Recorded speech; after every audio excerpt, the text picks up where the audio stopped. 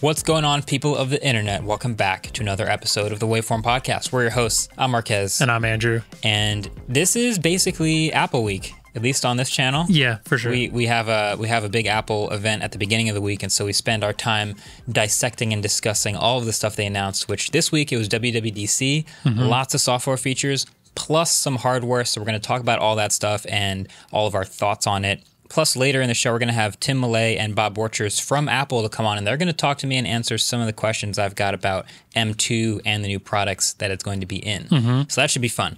But, you know, this is why we have the podcast, just talking about stuff when it comes out. Yeah, it was, so, like, we're hardware people for sure. Yeah. WWDC is a software conference, and yet they still managed to, like, have a bunch of really fun things that, like, the average person or not software people can be really excited for. I mean, like, I went into this thinking we're going to see small updates and stuff like that on iOS, iPadOS, macOS, but like there were some things that I was genuinely excited for, and I don't even use like an iPhone. Yeah, and I thought they were cool. They save it all for one big, you know, announcement. There's a lot of stuff piled up in here. Yeah, and a new OS version. So it's mostly like quality of life changes, but like really cool, really interesting ways to do those quality of life changes. And I think there's a bunch of good ones, and I kind of have them written down. But I think we all have to first talk about how much of a gem Craig Federighi was throughout this entire event. They've really, so they've leaned into this. I'm trying to figure out how to describe it. So when we first started getting those Apple produced events that we all watched the live stream of them together, one thing that always stood out was epic transitions. Yeah. And I think we all caught on to that theme very quickly. When we go from iOS to watchOS, we need to go from the part of campus where the iOS guy is to the part of campus where the watchOS guy is. We will have an epic 12-second transition, some drone shot with CGI, blah, blah, blah, special effects. Yeah. Loved that.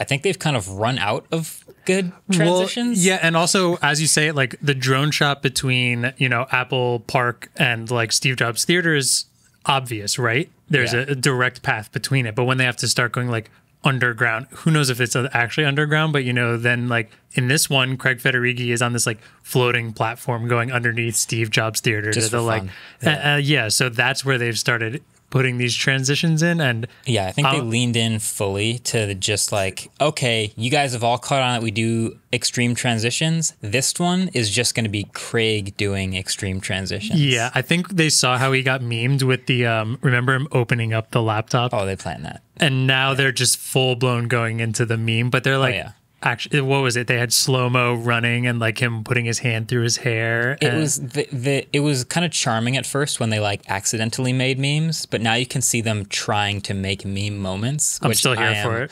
I'm less charmed by it, but I get it. You got Craig in a rainbow tracksuit, which to some people is the greatest thing on earth. It was but amazing. To me, it's like any other executive could have put the tracksuit on. But it was like Craig. It was kind of neat. All right, well, we like Craig, so I guess it's fine. We stand Craig. Good work, Craig. The slow-mo running, it's a thing. It was awesome. I loved every second of it. Yeah. So let's start with iOS. There's probably the most new stuff in iOS 16. I'm going to get my hands on the betas. We're going to be trying this stuff out and playing with it for the videos. By the way, this is the podcast where we're going to probably ramble and get into the weeds on stuff. If you want the concise, you know, breakdown of all the new stuff and what I think of it, we've done that video. It's live. It's less than 20 minutes long, which I'm really proud of. So all of the WWDC stuff is in that video. But let's get into the weeds on iOS 16. I just want to start with just a word to think about this entire time. Okay.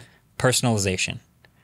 Has iOS caught up to Android in personalization? It's a deep question. Don't answer it yet. Don't answer it yet. Okay. Just keep it in the back of your head as we go through this stuff, right? So I think the biggest change is probably the lock screen, right? I honestly think lock screen may have been my favorite announcement of the entire event. iOS lock screen. I think that's fair. It's probably the thing that as an iPhone user, you will see the most.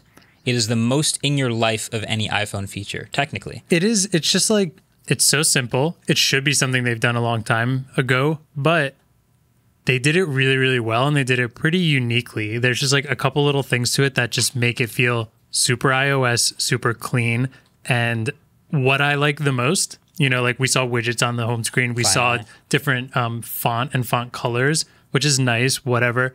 They just did this really nice small thing where if you have kind of like a portrait photo as your background, you can cut it and it'll like overlay it above the time. The clock. Apparently it's any photo.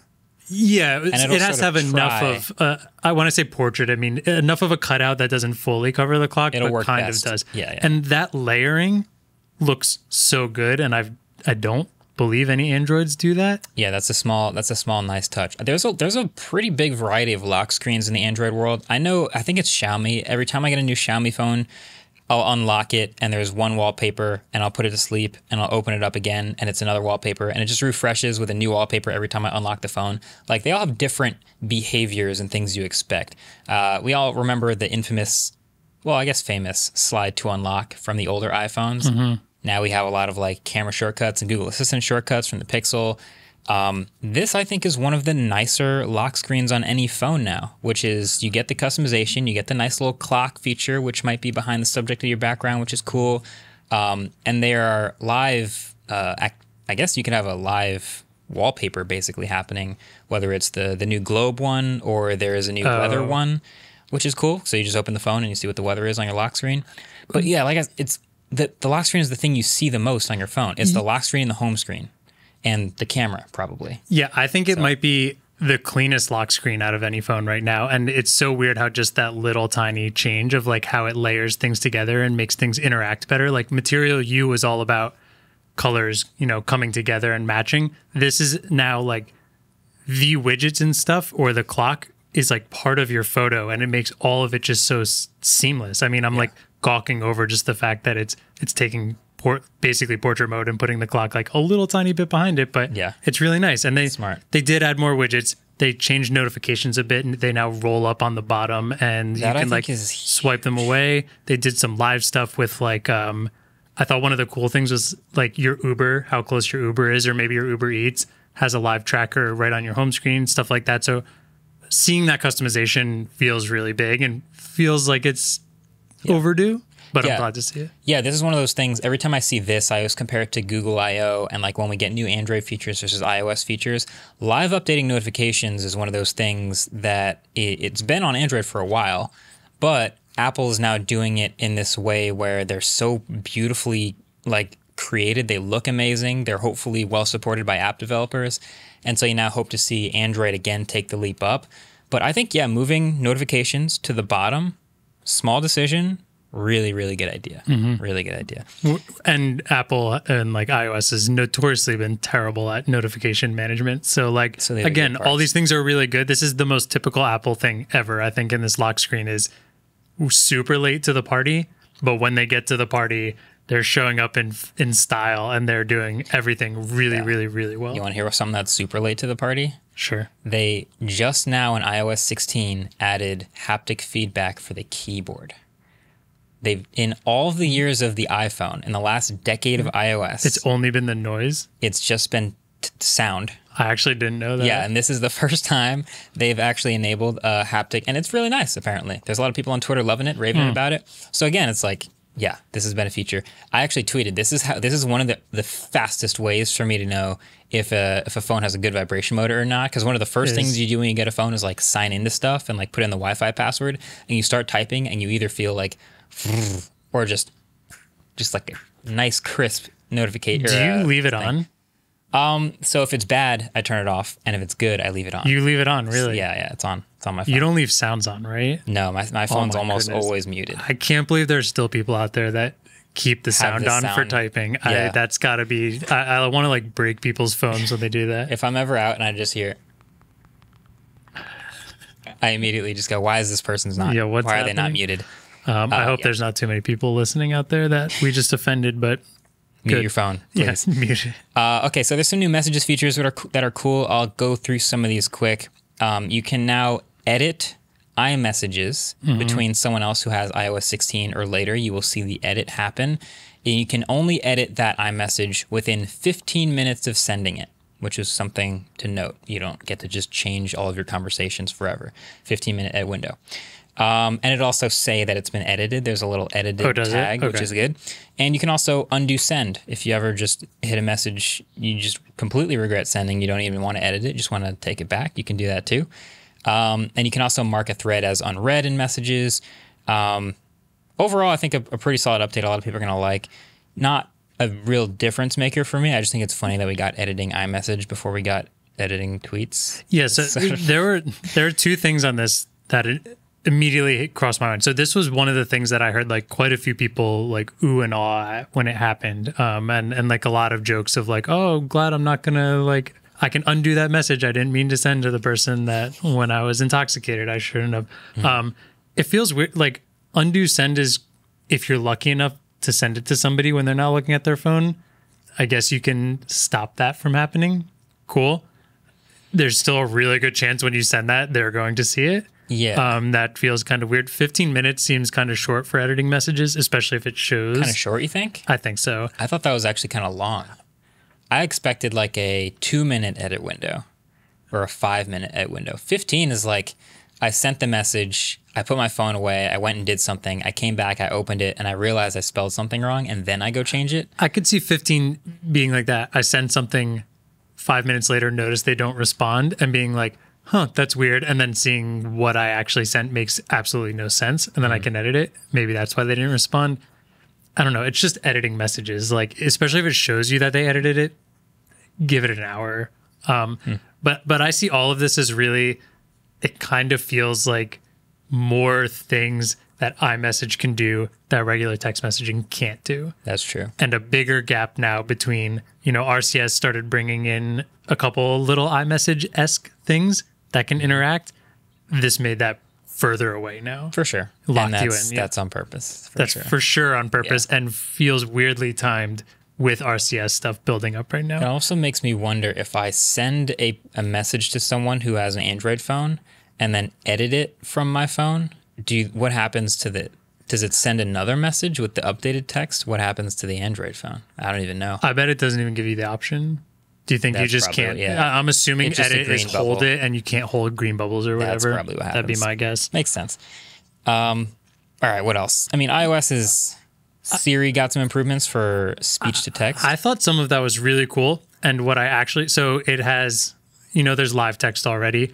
I think what was really neat is pause video and it'll automatically bring up live text and translation and stuff like that. There's text in the video. Really, really neat. One of the quick actions they showed off was a currency calculator. So like rather than translate, now you can also just directly calculate in currency. Like these are all things where if you're traveling, super, super useful. And even the video stuff is really useful. Like maybe you're on a recipe on YouTube or something like that, and you just want to quickly copy down the title card that they put in rather than like pausing it and like swiping between apps and typing it in a notes app or whatever. You can just copy and paste it now. The next level version of that though is live objects, where you're just on I don't even know. I need to figure out how this works and like to play with it a little bit, but you can just select an object in a photo and lift it out of the photo and copy and paste it into a text message. How do you even know? This is probably going to be answered very quickly by like using the thing, but when you look at a photo, does it give you an indicator of like, hey, by the way, the subject of this photo, you can lift it up with one tap. And then you just have a sticker of whatever you just pulled out of the photo. So you mentioned before with the lock screen that it can do it with pretty much any photo, right? My initial thought on all this was it had to be a portrait mode photo, and I thought maybe this as well. So whatever then you want. Then I can only assume that the AI is getting good enough that it can select things out similar to like this feels like the opposite of Magic Eraser, right? Magic Eraser can find an image.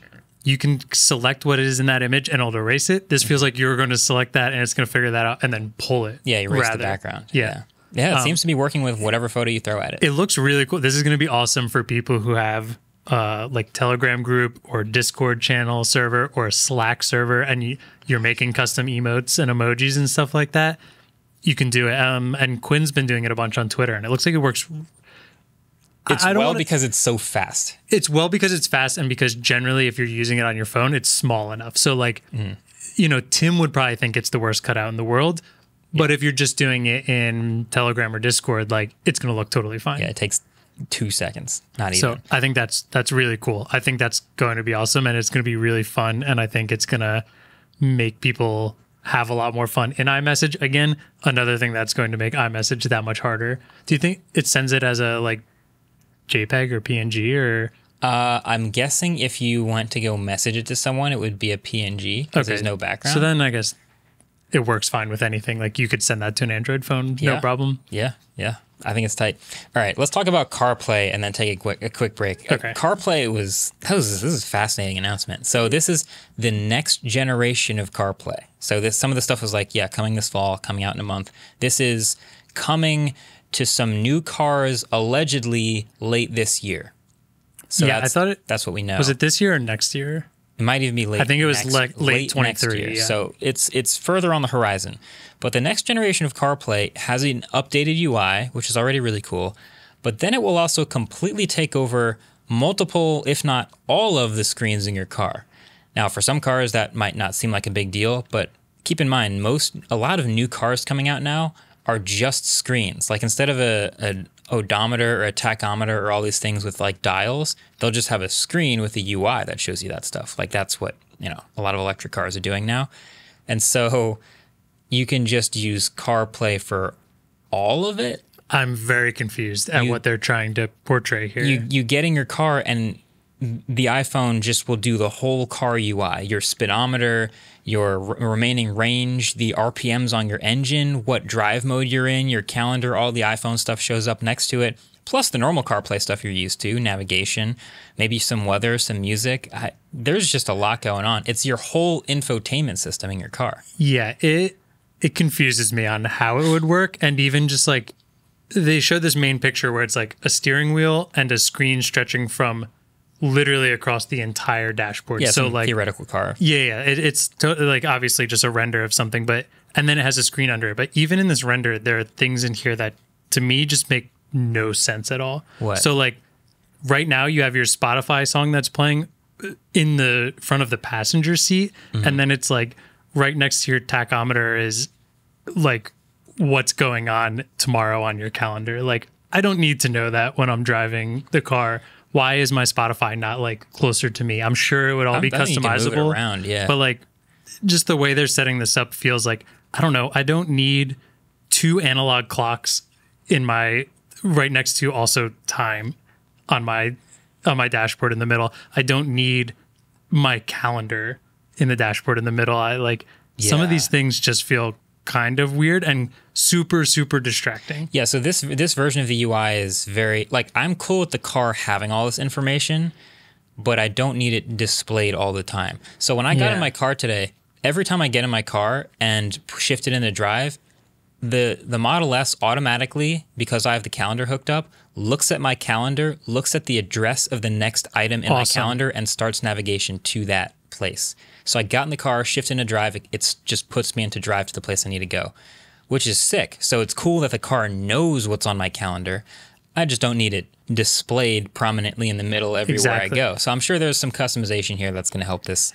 Yeah. And it's not going to look like this all the time. But I think when I see this, I think, wow, okay, if I make a car, what is my incentive to, number one, make any sort of a good infotainment system at all if people are just going to take it over with If CarPlay? that's what people are thinking, then more power to it, because legacy car infotainment sucks, and I'd be super into anything Android or CarPlay. They're bad, but then it's like there will never be any competition if nobody ever uses the normal infotainment system anymore. Is there any competition now, or do you just get stuck with something? I think the only reason I want competition is to give them a reason to improve over time, and also because this is ecosystem lock-in. Like if I want to use a car, but I don't have an iPhone, I have a crappy car infotainment system now. Really quickly, while we're talking about ecosystem lock-in, they said a stat during the show that was 79% of new car buyers will only buy a car if it has CarPlay. I don't know. I don't believe that. I don't know. In the slightest.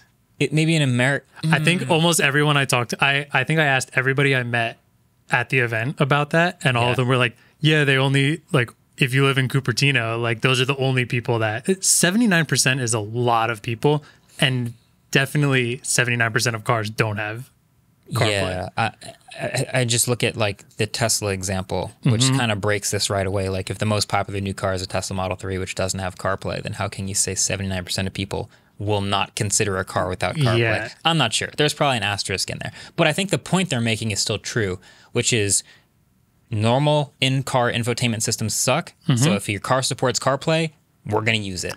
Yeah. That's what we're going to use. So if I'm Mercedes, Ford, BMW, whatever, I'm not I'm not. I guess there's two ways you could look at it. Number one, I'm not hiring any more software people. I'm just going to make sure CarPlay works on my car and people will buy it and use CarPlay. Or number two, oh no, people without iPhones are not going to like using this car as much as people with iPhones. Maybe we should make better software. Not sure which is actually going to play out. It's a good question. I'm not totally sure. And there's still some things where, like, I don't know how they're expecting, you know, like, how is my iPhone going to be getting, I mean, speed, I guess, makes sense, but, like, how is it going to be getting, like, my RPMs and stuff like that? I think the car's computer is just going to feed it to CarPlay. It's going to feed it, okay. Yeah, just going to feed it all that information. I have a lot of questions about this, and the way they showed it off felt very unbelievable. Like, it was, when everything else they can show so fluidly, and when it's on all their own system, when they showed this, it just didn't feel like an announcement at an Apple event. It felt very hard to believe, felt very off in the future, felt semi-vaporware-ish, because a lot of it I just couldn't wrap my head around of this ever actually happening. Like, this picture that they used, this looks like some CES stuff. If I saw this on the CES show floor, I'd be like, that car's never coming to market. That's totally fair. I want to find a thing about the cars adopting it real quick. Funnily, the one I do remember is Polestar, which we all had a laugh on because Polestar uses Android Automotive, not even Android Auto. So it's very Android based, but it is coming to it with, I believe Hayato said, within a couple months. CarPlay, not this, like, you know, intense, we're going to take over the whole car and like a hologram of Craig Federighi is going to point me in the direction of wherever I'm going. But okay, I found this. There's an article from Andy Hawkins at The Verge. It's called "Car Companies Haven't Figured Out If They'll Let Apple CarPlay Take Over All of the Screens." So we got the big promise from Apple coming to some cars late next year or something. So The Verge reached out to 12 major automakers about the new CarPlay. Most of them responded with some versions of, sounds cool, we're working on it. But BMW said, currently we have placed a clear focus on furthering and enhancing our iDrive user interface, blah, blah, blah. Okay. Toyota says, we can't comment or speculate on future products at this time. Ford says, thanks for reaching out about it. We don't have any information to share at this time. Volvo, at this time, we don't have anything to share beyond that we plan to support this next generation. Stellantis, this is more of an extension rather than a direct CarPlay upgrade. We have not made any announcements regarding that system. So no commitments here yet. I don't know if they're going to make their own announcements or if they just don't want to say anything yet, but it is fascinating that that decision as a car maker seems very up in the air. This feels like one of the most out there announcements I've seen Apple do in a very, very, very long time. It doesn't, everything they announced seems super plausible, and this feels just kind of out there. I guess is the easiest way to say it. Long way out. We'll keep an eye on it. All right, let's take a quick break, and we'll come back and talk watchOS, macOS, etc. This episode of Waveform is brought to you by Backbone.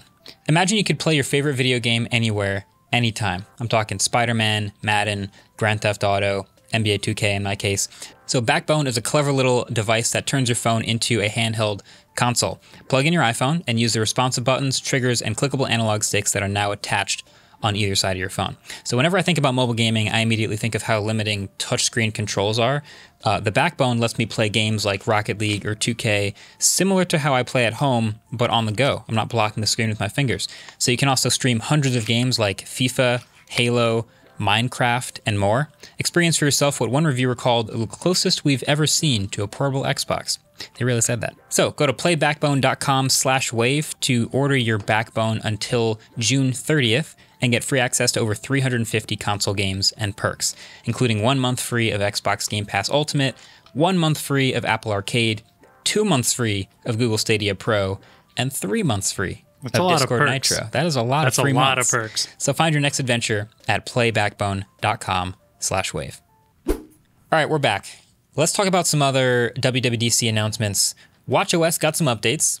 Not really a whole lot of major stuff. I mean, a little more granular activity tracking, a little bit more stuff, but I only really have one thing that I took out of the watchOS update, which is they still don't support group challenges. Nope. Now, before everyone already starts typing, because I can hear your keyboards already, yes, there are third-party apps that support multi-party fitness challenges. We use one of them. It's called Challenges, and it even supports We've done one with like the studio and with people who are paid members. We did one with like multi-platform, Android and iOS. We could all technically compete on the same. It's multi-platform is rough, but still. Yeah, but like Apple, this seems extremely easy and obvious, and people want it. Just 3 or 4 people. I'm sure you have a group of 3 friends who are like, be able to do hey, more. We did a fitness challenge. Oh, we also did a fitness challenge. What if we all did a group fitness challenge?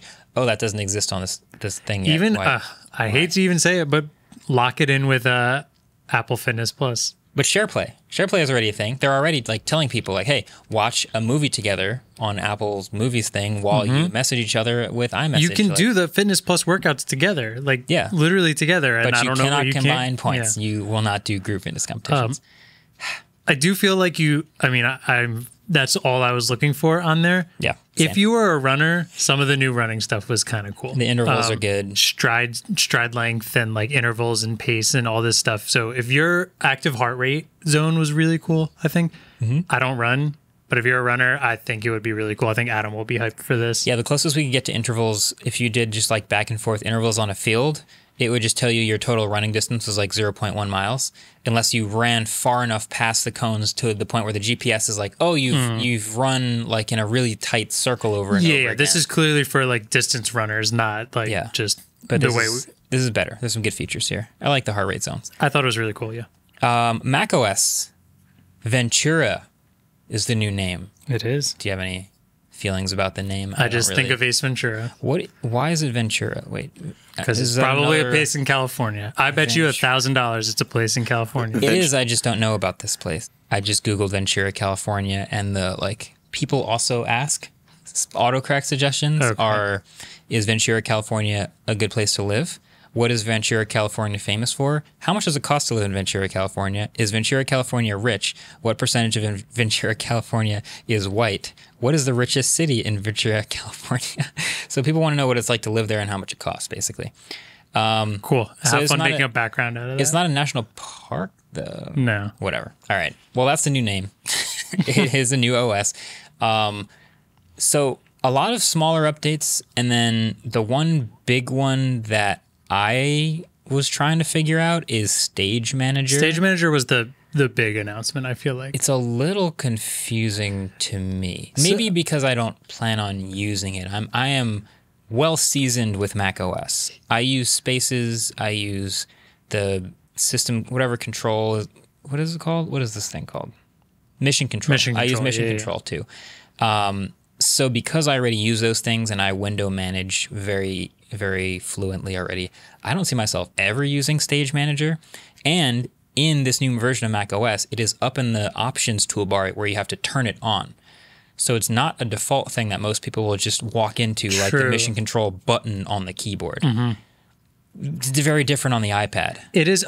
For those of you who didn't see it, I'll explain it really quick. Yeah. Essentially what it's doing is, on your desktop, if you have a bunch of apps open, it is going to group those apps based on what they are, and it's going to put them on the left side of your screen. So let's say you have a bunch of photo editing apps up. Maybe you've got like your iPhoto open. Is it called iPhoto?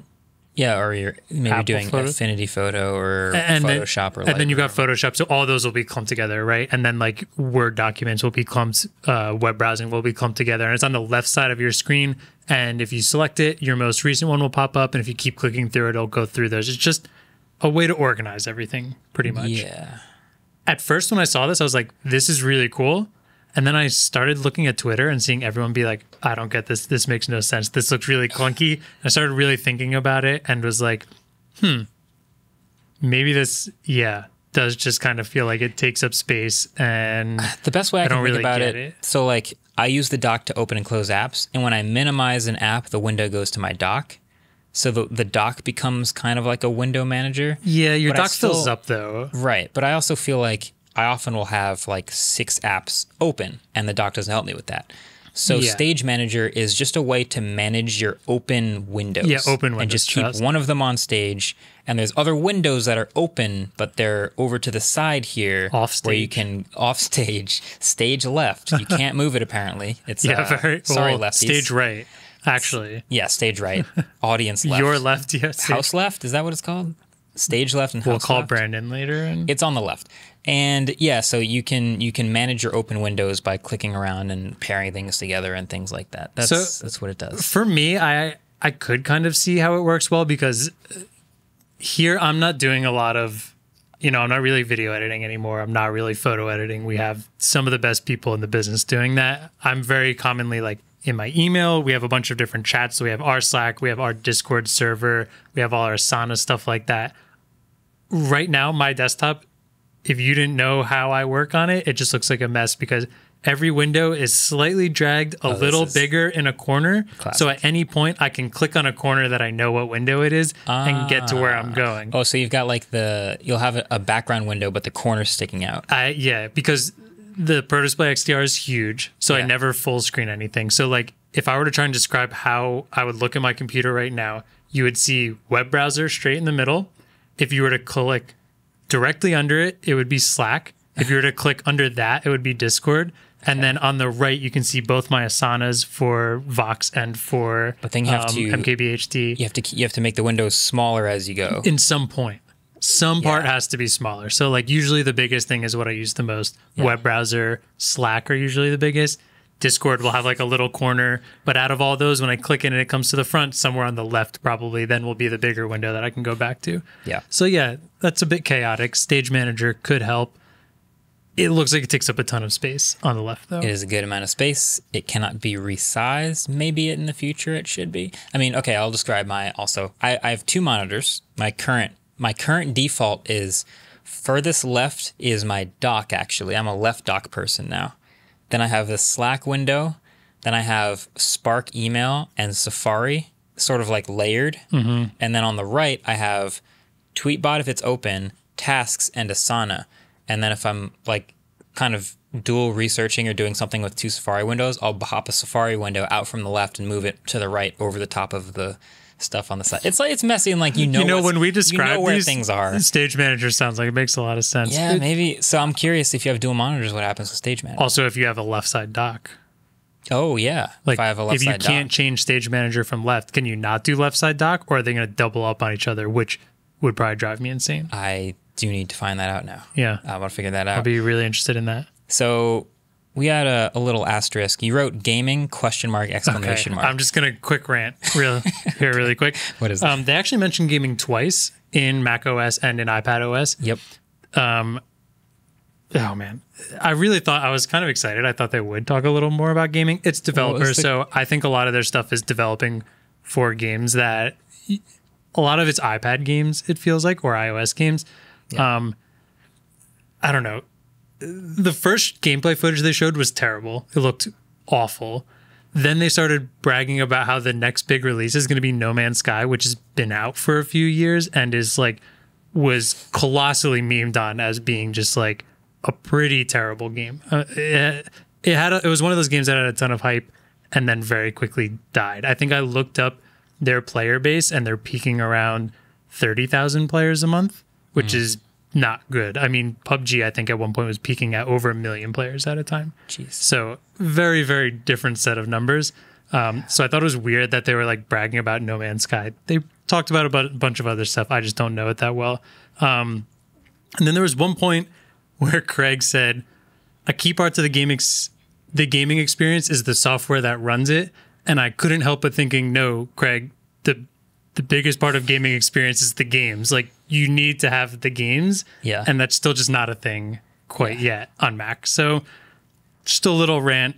I was kind of excited they were going to get into gaming, but they announced almost nothing. I think they could have just skipped that completely. Yeah, it's kind of like the best they can do is just like put the beacon out there and like hopefully people make more games for the Mac, and that's the best. I mean, it also was developer conference, so I'm sure there are a lot of people developing on Mac for Mac and maybe even for iPad and iOS, and that probably spoke way more to them. Yeah. But as a nerd gamer, I didn't get much out of it. Yeah, that's fair.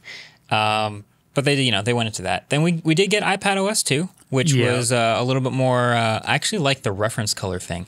So if you are a creator on the iPad, which I keep saying is like a real market, that's a real demographic. When I ask for Instagram on the iPad, it's not just because like, oh, it's not on the iPad, it should be. No, it's because people want to be able to make stuff on Instagram and use that bigger screen for that.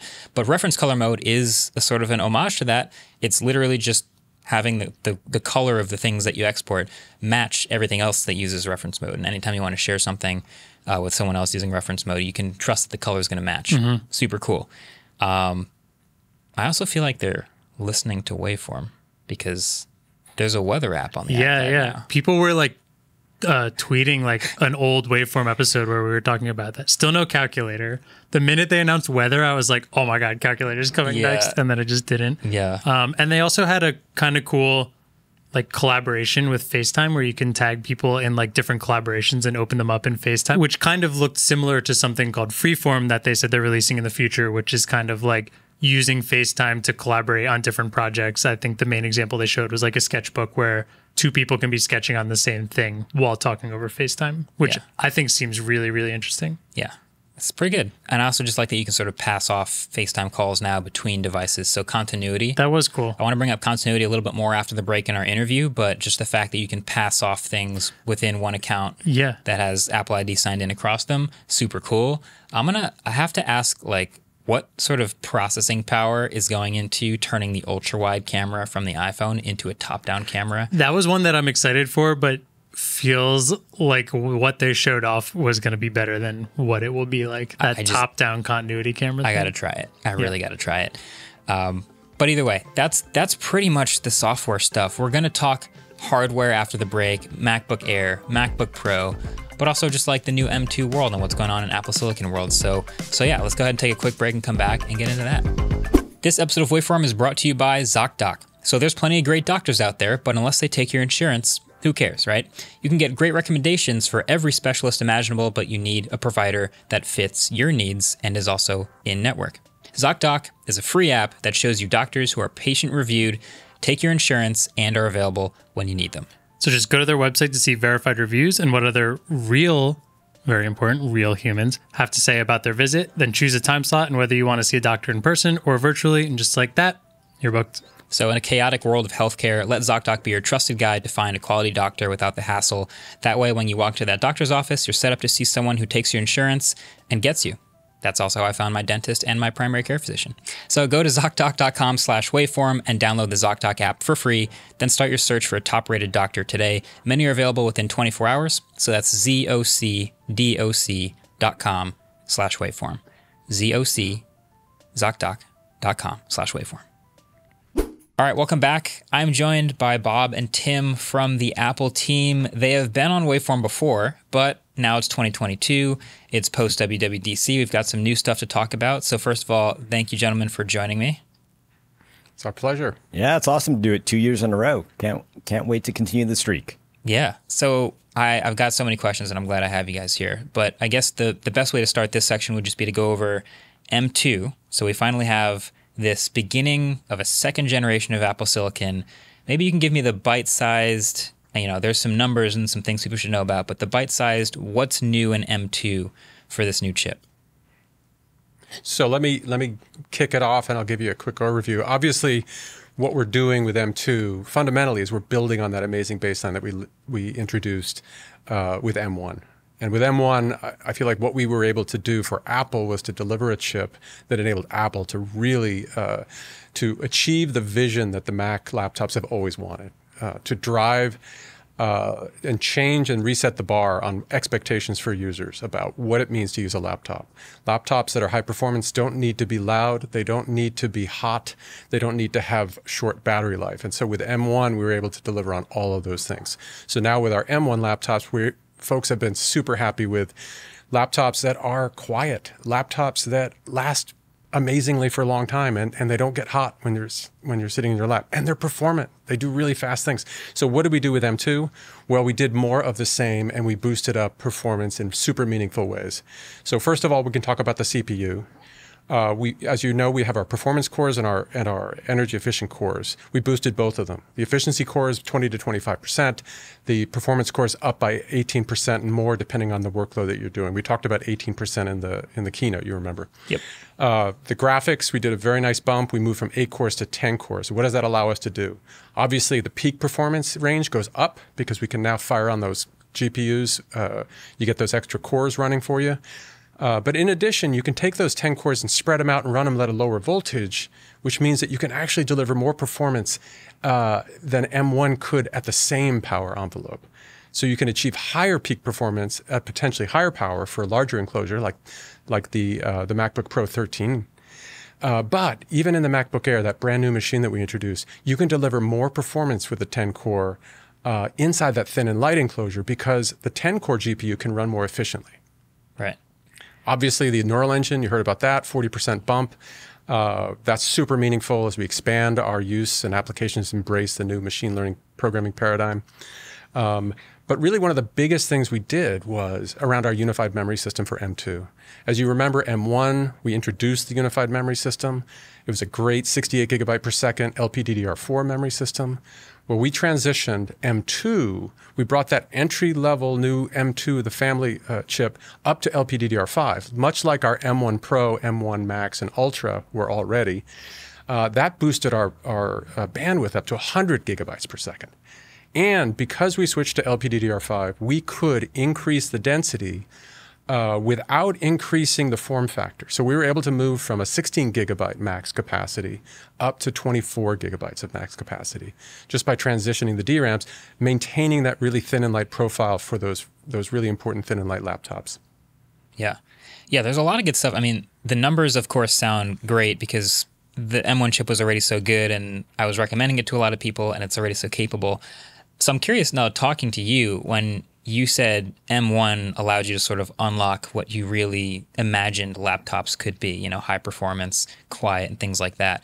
How did you think about, okay, now we're going to finally improve upon ourselves and we have a bunch of things we can do with M2. How did you think about what to improve about M2? Is it just, hey, the tech is better, we can throw more cores at it, everything gets better across the board? Or were there things that you were focusing on that, you know what, we want to do really well here. Graphics is one thing we want to focus on.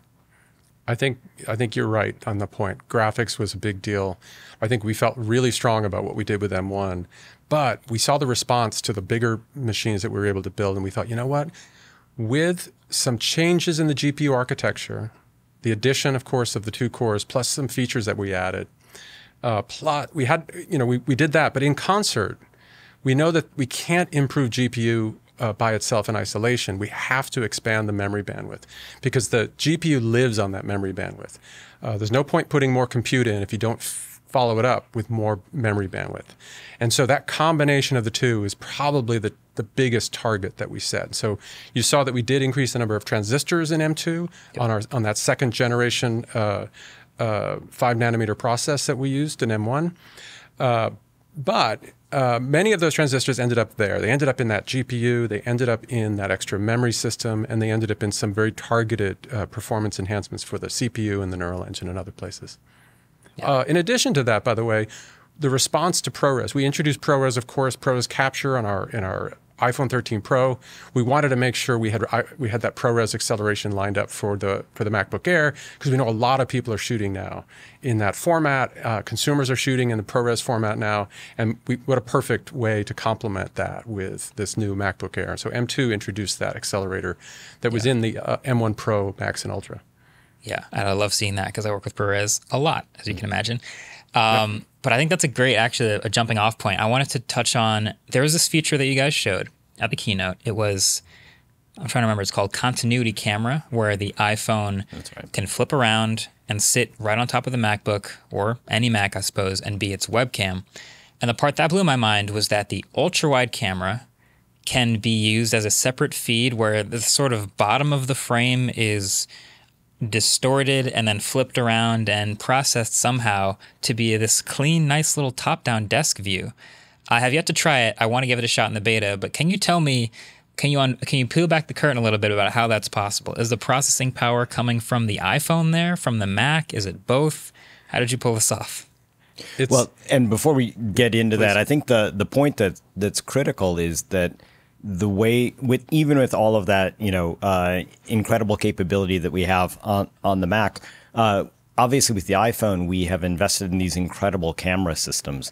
And what we wanted to do was to be able to bring the best camera that you're carrying with you and bring it into the Mac experience just as fully. And so Desk View, which is the feature you're talking about, is great. But there are also some other modes that, like studio lighting effects, et cetera, that we're bringing to the Mac for the first time. So it was really about, yes, bringing all of this, great processing power, but also making it just incredibly seamless and easy for consumers to use, so that it's, it's wireless, it happens automatically, it senses when the camera is in the right place, and then kind of works from there.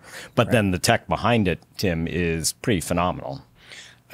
Absolutely. And as you can imagine, if you're an Apple developer, software developer, and even a third-party developer, the fact that we now, and the fact that you're asking this question, I think is awesome, because you're not sure. And the point is, they have flexibility now. They can write algorithms in a very common way across all Apple Silicon, because these building blocks that we use in chips like M2 are the same kind of building blocks that we use, almost exactly the same style, scaled a little bit differently, but the programming model is the same as the ones we put in our A15 Bionic. And so when you're trying to work out a complicated scheme like this, you're leveraging a mix of both. You're leveraging the best of both. So you're using the iPhone's massive compute capability and the image processing capability and the neural engine and the GPU there. But for things that you want to, that make sense to do and expand with, where you're expanding it out for the Mac experience, you have this other engine that's sitting on the other side that's able to do, again, augment the thing. So it really is this combination of the two. And I think that's a really great example of the potential that Apple Silicon provides when we have it across the entire product line, not just for the Mac, but for the iPad and the phone. Yeah. And in fact, it's a great extension of all the other continuity features that I think people have come to love and use, whether it's continuity copy and paste or any of the other things.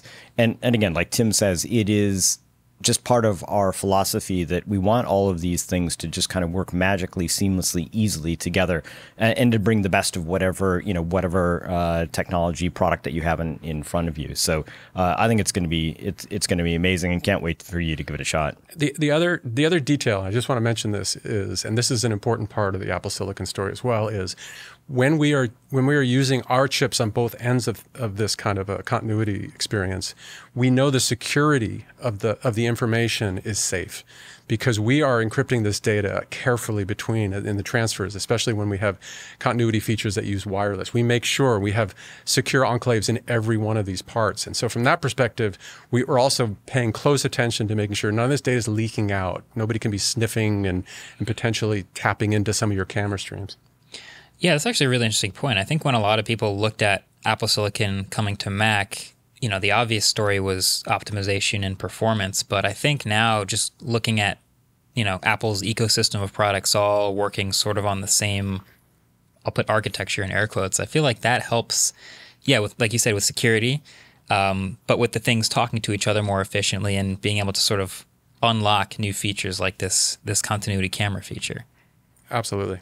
I think the other place you see it is in gaming. And one of the things that we announced this year at WWDC was some AAA titles coming to the Mac in a really incredible way. And when you talk to those developers and you talk to the developer community, the thing that has convinced them to come across is not only the great game platforms and software that they can write on, but also the fact that they can now address this incredible range of products from iPhone all the way to iPad with M1, and then all of the Mac family has incredible graphics performance. They've got a common target that they can write their rendering engines for. It really has kind of changed the game, that you have continuity of experience, but you also have a continuity of a development platform. And I think that's just going to benefit everybody. Yeah, it's a WWDC special. I guess let's talk about the new Mac. So we got the new M2 chips, of course, right? But we also got two new machines that will have the chips in them. So MacBook Air and MacBook Pro. MacBook Air, I got to spend some time with. It's got this whole redesign. It looks a lot like a baby version of the MacBook Pro that I'm using right now. It's got the same general aesthetic. But a lot of really interesting things, a better display. You've got the numpad at the top, or sorry, the function row at the top, all these things. I'm curious, with the MacBook Pro, it didn't get any of these updates, but it still has a touch bar. It's still got some other features people are familiar with the new M2 chip. Who do you imagine each of these machines being for? The MacBook Air, we sort of know, is the most popular laptop in the world. And then who is this MacBook Pro for? Yeah, and just to follow up, the 13-inch MacBook Pro is the second most popular laptop, and that design has been beloved, and there are lots of great things that people love about that design that we wanted to carry through. I think the main distinguishing feature between the two is that the 13-inch MacBook Pro has an active cooling system.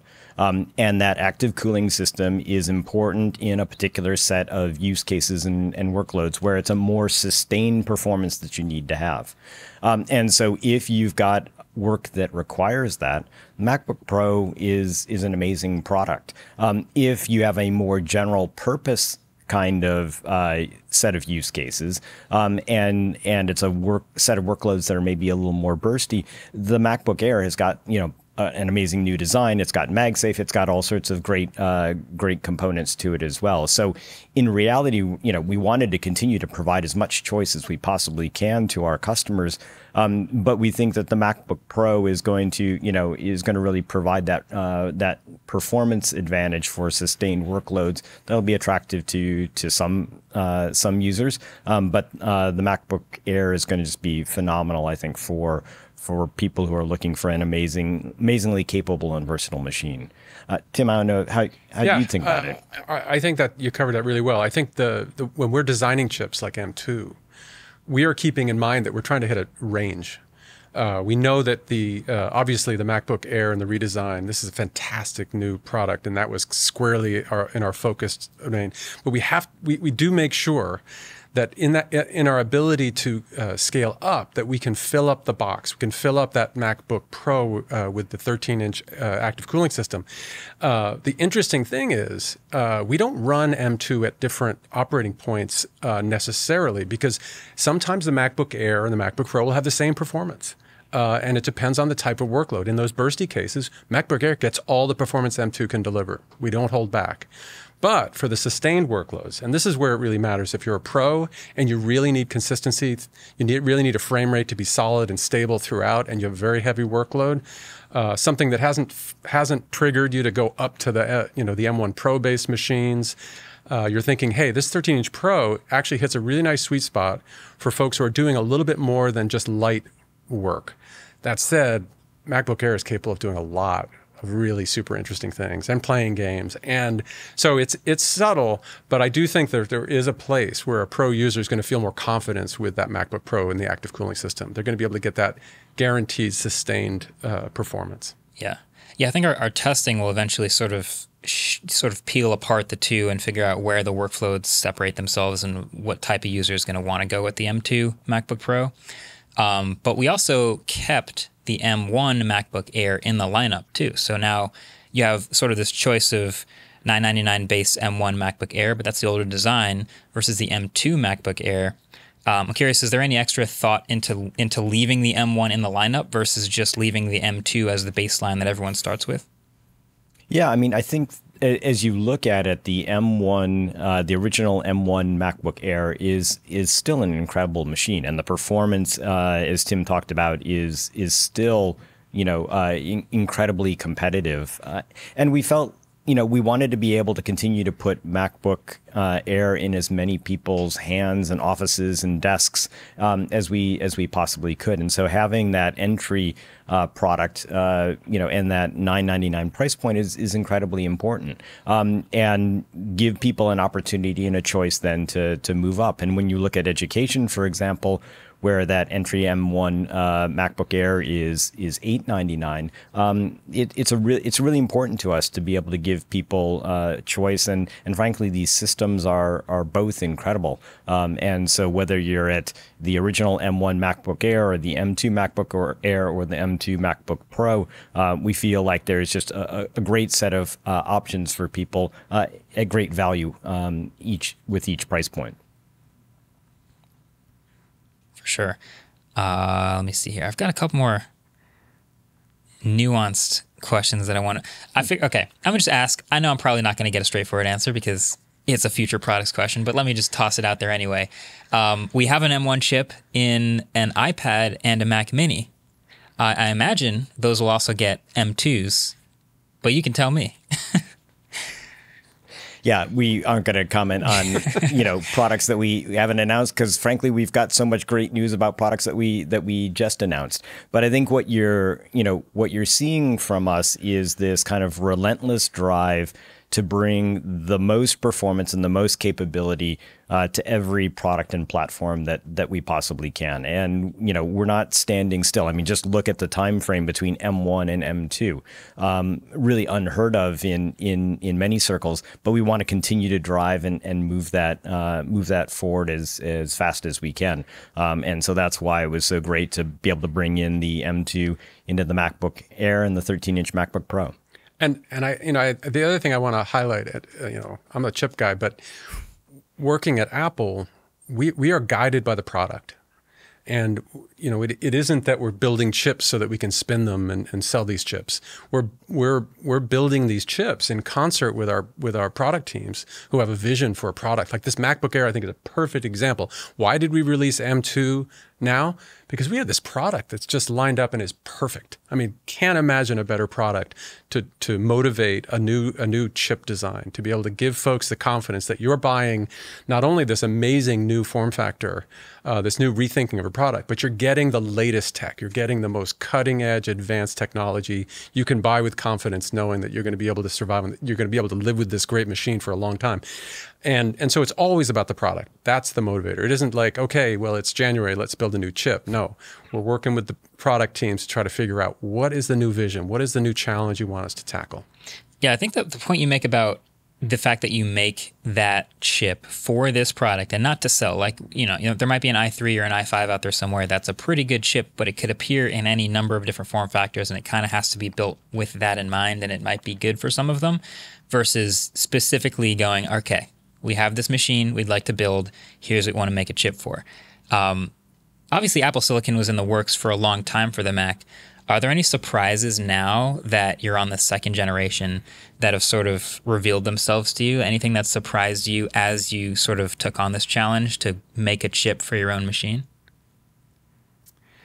It's a good question. We've been doing this, like you said, we've been doing chip design at Apple now for a long time. Starting with the phone. And so our team has gotten into a very good groove, and we grew up with this methodology of building with the product teams. And the phone was such a great product to start with because the constraints were ridiculous. A touchscreen UI is completely unforgiving. If you touch an object or scroll and it doesn't respond in real time, you've failed. And so that in combination with the ridiculous constraints, it's thin and light and has battery life requirements that you got to make it through the day. People are going to complain. Your mother is going to complain if your phone doesn't make it through the day. This is the pressure our team is under. And so there was the training. This was what we went through for years and years and years. And then as we started to get more capable and build more capable compute engines through the iPad and the iPad Pro, it became very clear to us that, hey, we can tackle this. The Mac is within reach. And to some degree, I think we approached the Mac in a very confident way. We were not taken by surprise in too many things. There were challenges, obviously. The Mac was different beast. It's running different software. The users have different expectations. We had to make sure and prove all those things were right. And I think for the most part, we've nailed it. I think the one thing that took many of us by surprise, not for good reasons, but just the sheer delight that customers, the response from the customers when they got their hands on the machines, the M1-based machines, they took me a little bit by surprise. I'm like, oh my gosh. Because even when I used it, I was surprised. And I shouldn't have been, right? I shouldn't have been surprised that my MacBook Air 13 or my MacBook Pro 13 was going to last battery life all day and that he didn't. But we all got trained. We all learned that, you have to stay close to the charger. We all learned that, if you want performance, you got to live with hot, loud machines. Anyway, I think if we were surprised at all, we were surprised perhaps by how fundamental the work we did in combination with the system and software teams reset the bar for what it meant to use a computer like a MacBook Pro or MacBook Air. And I think one of the most surprising things when we talk about the Mac is that we remind people it's a 38, 39-year-old product line. And it is never stronger. It's never been stronger. And we're still bringing many, many people for the first time to Mac, and they're just discovering it. So I think the thing that's most surprising when you reflect on it is just how transformative Apple Silicon has been in making the Mac brand new again and kind of really giving it kind of this rocket launch. And for a 38, 39-year-old business, that's pretty darn impressive. Yeah. So I'll leave you, I'll end with this, and this is maybe, I'll let you flex a little bit. So you mentioned the MacBook Air is the most popular laptop on the planet. The MacBook Pro is the second most popular laptop on the planet. Is there a breakdown that you can share of how many people versus a MacBook Air versus MacBook Pro are buying each one? And do you expect that to change with Apple Silicon, with M2? Is it just continue to make them both better? How do you think about those two being massive? Yeah, I think just to be clear, it's the second best-selling laptop is the 13-inch MacBook 13-inch, Pro, right? Yeah. And then obviously we've got probably the strongest lineup of Macs that we have ever had going across the entire range.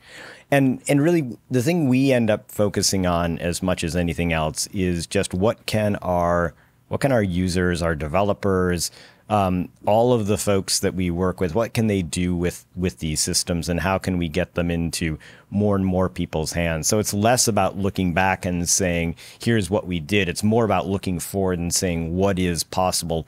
And that's the thing that I think we're most focused on, we're most excited about.